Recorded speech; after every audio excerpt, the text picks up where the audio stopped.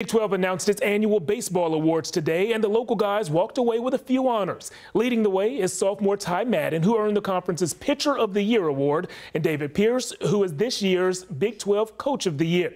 So an absolutely dominant spring for a lot of Texas sports continues. Guys, check this list out. These are some of the recent tournament accomplishments for UT programs in the past 3 months. Women's tennis, men's swimming and diving, volleyball, women's swimming and diving, men's tennis, women's basketball, and women's golf.